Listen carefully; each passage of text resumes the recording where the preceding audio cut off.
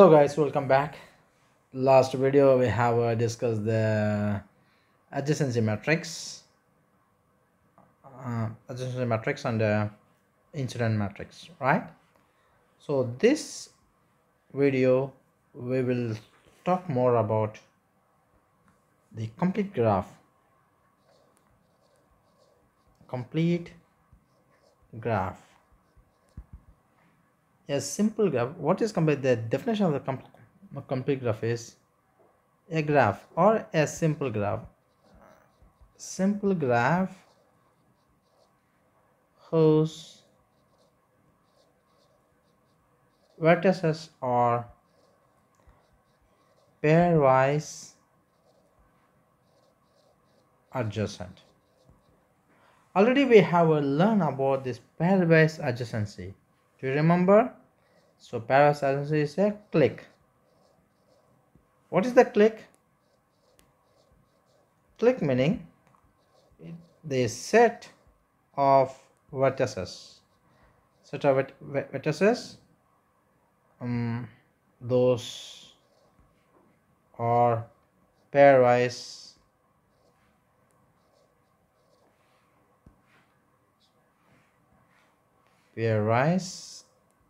adjacent. So pairwise adjacent already we have seen in the topic clique. So any vertex set whose vertices are pairwise adjacent to each other are called as a clique. For example, I have a graph like this. Okay, so A, B, C. Here the clique equals A, B, C because each vertex has the direct link. Each vertex has a direct link to each other. So it is a clique. So that is meaning all the vertices are adjacent to each other. So it forms a clique. I go with another example. I change the color. I go with another example. For example, I take this one. For example, I take this one. Okay. So this is A, B, C, D, and E. Here find the clique equals.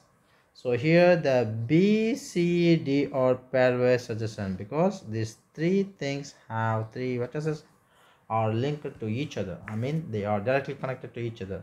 But the A and E is not linked to C, and the E is not linked to B, and the A is not direct link with the D. So this is the clique.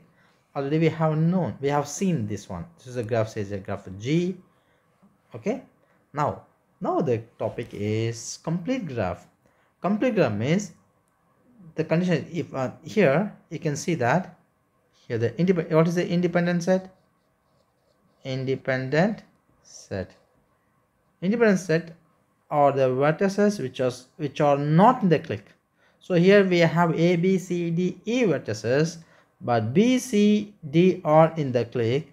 The rest A and E forms the independent set, meaning a part of the vertex set is in the clique. So rest are in the independent set. Okay, this is the one. Here in this topic, the complete graph meaning complete graph means all the vertices in the set, all the vertices in the set must be pairwise adjacent.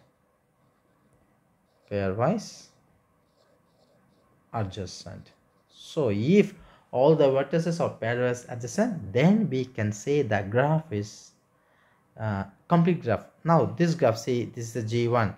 This G1 is not complete graph because here A and E does not falls in the clique, so that is left over. So this is not complete graph. So I draw an example. Suppose this is the graph G1. I have A, B, C. So now what is the clique? All the vertices has direct link to each other. So this is the complete graph. This is the complete graph. In other words, we can say that the independent set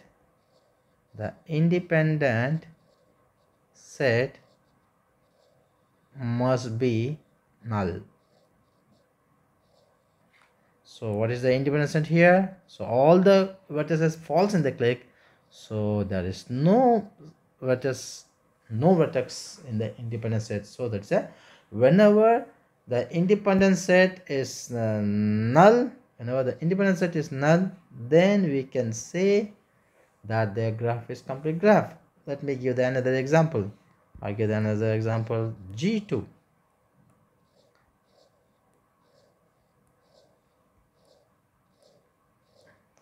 The A, B, C, D. Here also all the vertices are pairwise adjacent. So here the clique equals A, B, C, and D. So this same example we have discussed earlier video. So here the independent set equals 5, nothing. So this is complete graph. This is complete graph. So like that, all the vertices must be in the clique. So if it is so, then the graph is the complete graph. So I can draw many examples. Suppose if I take the 5 vertices, so that means every vertex have link to each other. That's a diagram. So this is, so you can say another G3, it is a complete graph.